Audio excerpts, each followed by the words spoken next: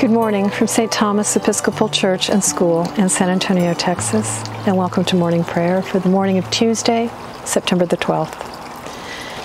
Today we're praying for all those who are living with war or occupation. In the Anglican Communion today, you'll remember we are starting the cycle, the Anglican Communion cycle over again. We're praying for the Diocese of Aba and the Church of Nigeria. In our own diocese this week, we're praying for St. Matthew's in Kennedy and St. Matthew's in Universal City. We pray for Michael, our presiding bishop, for David, our bishops, for Mike and Allie, our priests. Just always, from wherever you are. Please bring your own concerns, intentions, and thanksgivings to prayer this morning. So let's start on page 78.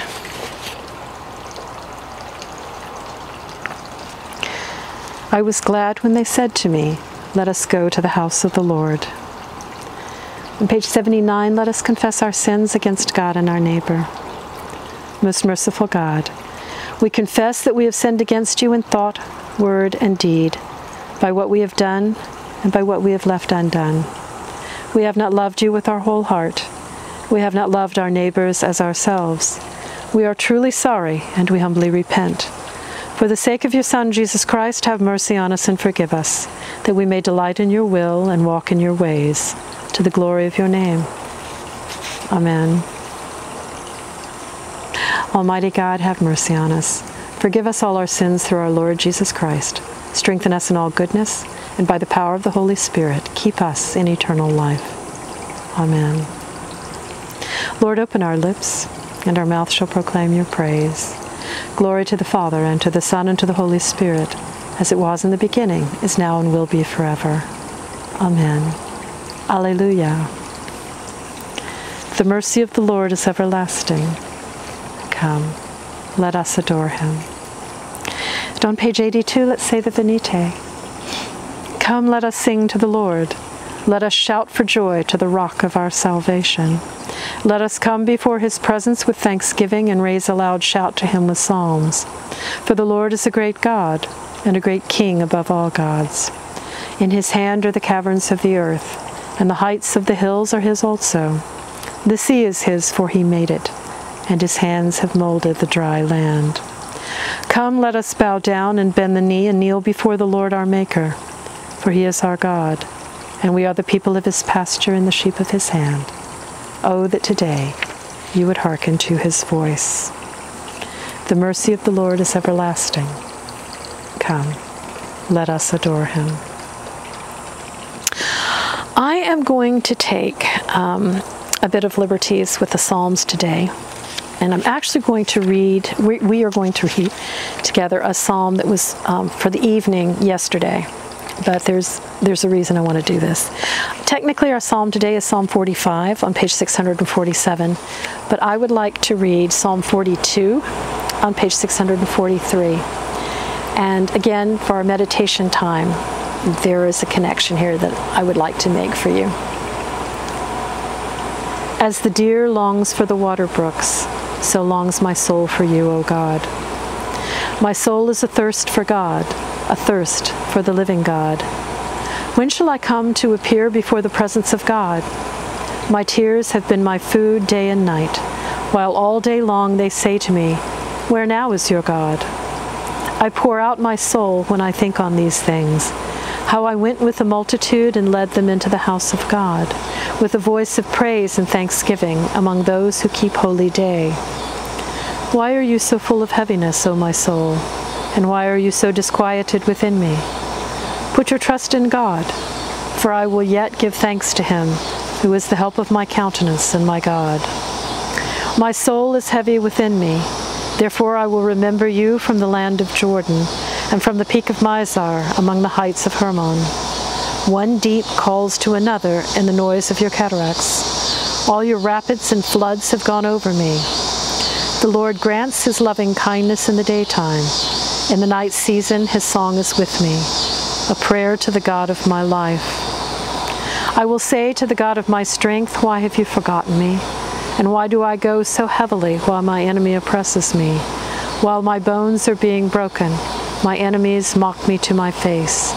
All day long they mock me and say to me, "Where now is your God?" Why are you so full of heaviness, O my soul? And why are you so disquieted within me? Put your trust in God, for I will yet give thanks to him, who is the help of my countenance and my God.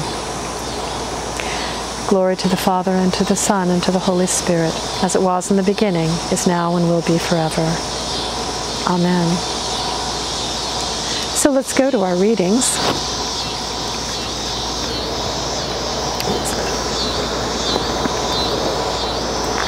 Our first reading is from the letter of St. Paul to the Philippians, and we are in chapter 1. We're going to begin with verse 12 and go to the end of that chapter, which is verse 30. I want you to know, beloved, that what has happened to me has actually helped to spread the gospel, so that it has become known throughout the whole imperial guard and to everyone else that my imprisonment is for Christ. And most of the brothers and sisters, having been made confident in the Lord by my imprisonment, dare to speak the word with greater boldness and without fear. Some proclaim Christ from envy and rivalry, but others from goodwill. Those who proclaim Christ out of love, knowing that I have been put here for the defense of the gospel. The others proclaim Christ out of selfish ambition, not sincerely, but intending to increase my suffering in my imprisonment. What does it matter? Just this, that Christ is proclaimed in every way, whether out of false motives or true. In that I rejoice. Yes, and I will continue to rejoice, for I know that through your prayers and with the help of the Spirit of Jesus Christ, this will turn out for my deliverance. It is my eager expectation and hope that I will not be put to shame in any way, but that by my speaking with all boldness, Christ will be exalted now as always in my body, whether by life or by death. For to me, living is Christ and dying is gain. If I am to live in the flesh, that means fruitful labor for me, and I do not know which I prefer. I am hard-pressed between the two. My desire is to depart and be with Christ, for that is far better. But to remain in the flesh is more necessary for you. Since I am convinced of this, I know that I will remain and continue with all of you for your progress and joy and faith, so that I may share abundantly in your boasting in Christ Jesus when I come to you again. Only live your life in a manner worthy of the gospel of Christ, so that whether I come and see you or am absent and hear about you, I will know that you are standing firm in one spirit, striving side by side with one mind for the faith of the gospel, and are in no way intimidated by your opponents. For them, this is evidence of their destruction, but of your salvation. And this is God's doing. For he has graciously granted you the privilege not only of believing in Christ, but of suffering for him as well, since you are having the same struggle that you saw I had, and now hear that I still have. The word of the Lord. Thanks be to God. Our first canticle for today is the Song of Praise on page 90. Glory to you, Lord God of our fathers. You are worthy of praise. Glory to you. Glory to you for the radiance of your holy name. We will praise you and highly exalt you forever. Glory to you in the splendor of your temple. On the throne of your majesty, glory to you. Glory to you seated between the cherubim. We will praise you and highly exalt you forever. Glory to you beholding the depths. In the high vault of heaven, glory to you.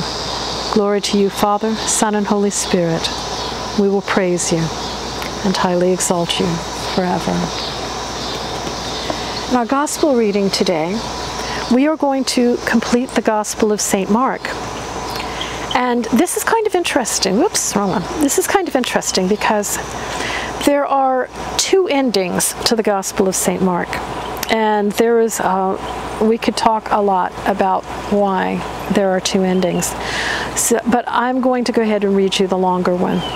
So we're going to begin with in chapter 16 with verse 1. We're going to go through verse 8. And then I am going to go, I'm going to skip over the shorter ending, which is quite brief right there, and then go on, pick up with verse 9 and go on to the end, which is verse 20. And I hope that wasn't too terribly confusing, but if you're following along in your Bible, you'll probably see all this. So before I actually do the reading, remember what we talked about yesterday and when I showed you the pictures of the tomb and the stone. And remember, because it's going to come up in this reading. When the Sabbath was over, Mary Magdalene and Mary the mother of James and Salome bought spices so that they might go and anoint him.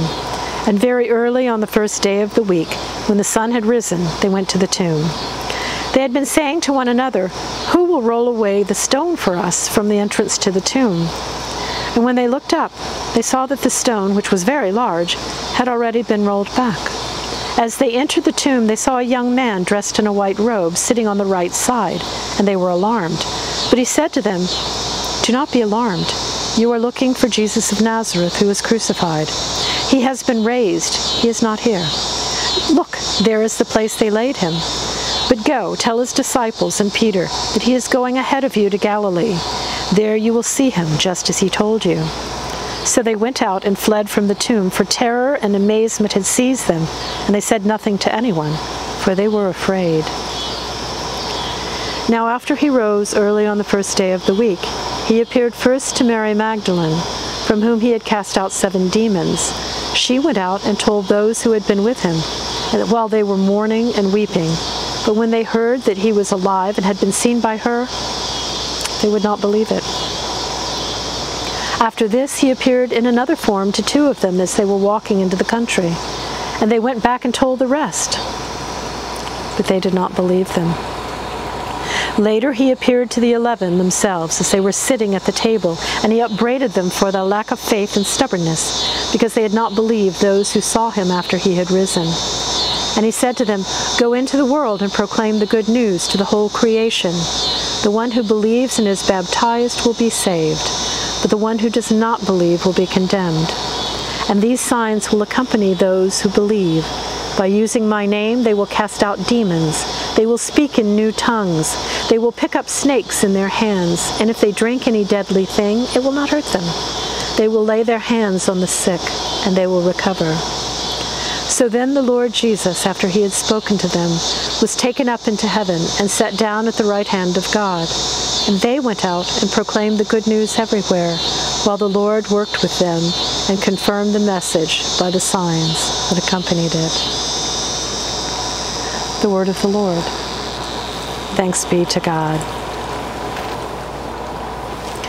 Our second canticle for today is a song to the Lamb on page 93. Splendor and honor and kingly power are yours by right, O Lord our God. For you created everything that is, and by your will they were created and have their being. And yours by right, O Lamb that was slain, for with your blood you have redeemed for God from every family, language, people, and nation, a kingdom of priests to serve our God. And so to him who sits upon the throne and to Christ the Lamb, be worship and praise, dominion and splendor, forever and forevermore. On page 96, let's say the Apostles' Creed. I believe in God, the Father Almighty, creator of heaven and earth. I believe in Jesus Christ, his only Son, our Lord. He was conceived by the power of the Holy Spirit and born of the Virgin Mary. He suffered under Pontius Pilate, was crucified, died, and was buried. He descended to the dead. On the 3rd day he rose again. He ascended into heaven and is seated at the right hand of the Father. He will come again to judge the living and the dead. I believe in the Holy Spirit, the Holy Catholic Church, the communion of saints, the forgiveness of sins, the resurrection of the body, and the life everlasting. Amen. The Lord be with you. And now let's pray together the Lord's Prayer. Our Father, who art in heaven, hallowed be thy name. Thy kingdom come, thy will be done on earth as it is in heaven. Give us this day our daily bread, and forgive us our trespasses, as we forgive those who trespass against us. And lead us not into temptation, but deliver us from evil.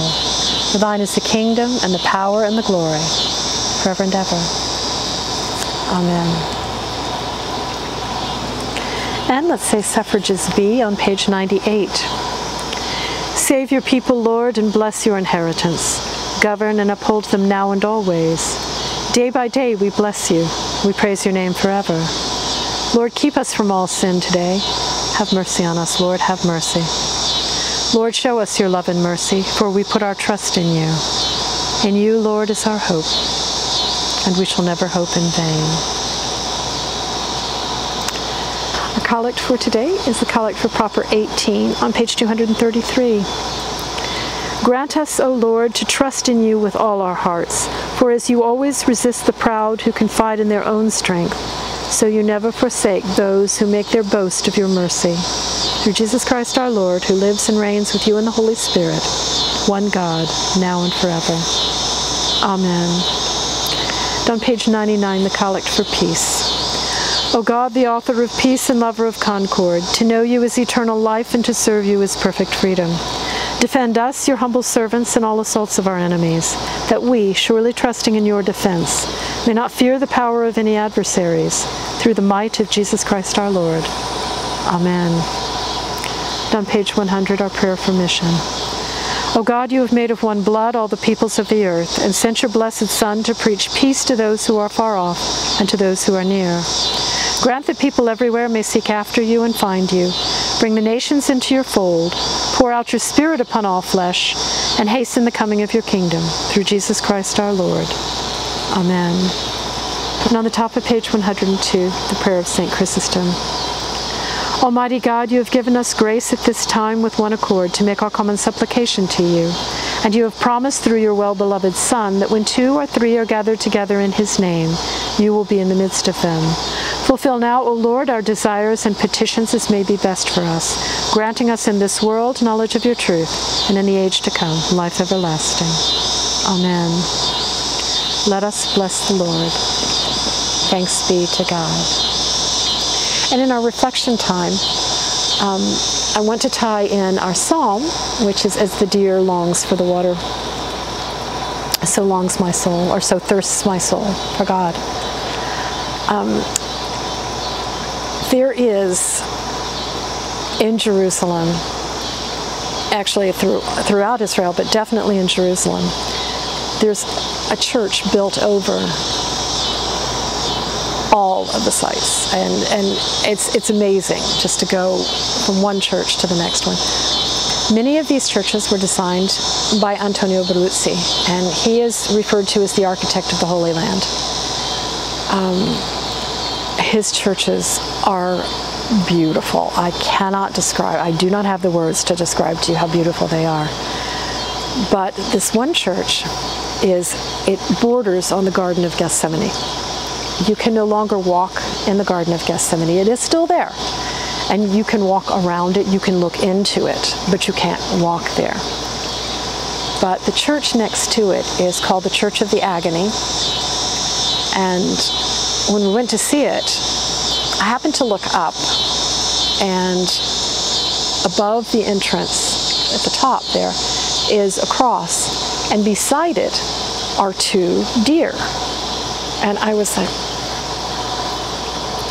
why are those deer up there? I mean, that's not part of the story of the Garden of Gethsemane or the crucifixion or the resurrection. I mean, why are they there? And fortunately, our guide, who is quite a bit smarter than I am, said, because of the psalm, as the deer longs for the water, so my soul thirsts for God. And so I want to share some photos with you of this magnificent church, which was designed by Antonio Beruzzi.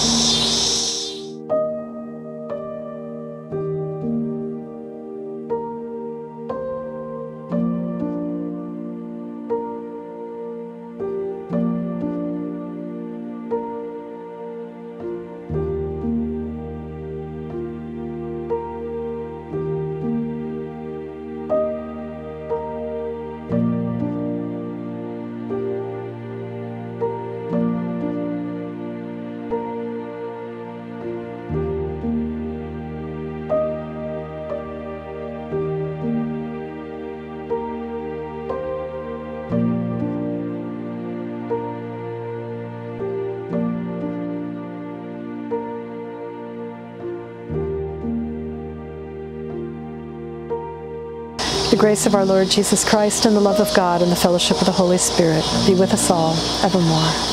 Amen.